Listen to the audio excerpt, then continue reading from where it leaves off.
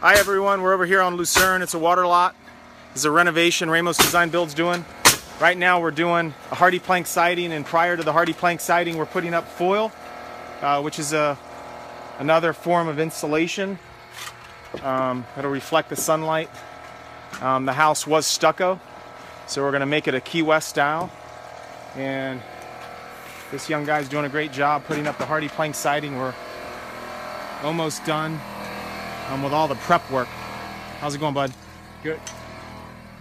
And we should have the HARDIEPLANK siding finished. So inside, what you're looking at is everything is completed as it relates to the framing and the major infrastructure, the shell. So we ended up putting in, I talked a few weeks ago, and we were in preparation. So if you can look at this I-beam, it's a pretty massive I-beam. It's holding up the entire second story of the home.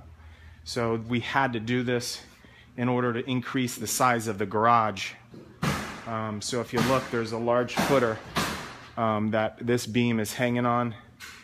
This is an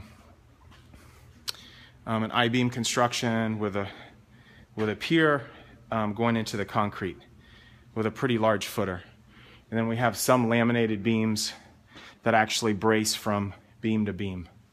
And if you can see up there, it holds up quite a bit of weight. So this is coming along. The rain has kind of slowed us down a little bit, but it's going to look good. It's on Lucerne, Davis Island, waterfront lot, coming together. Thank you.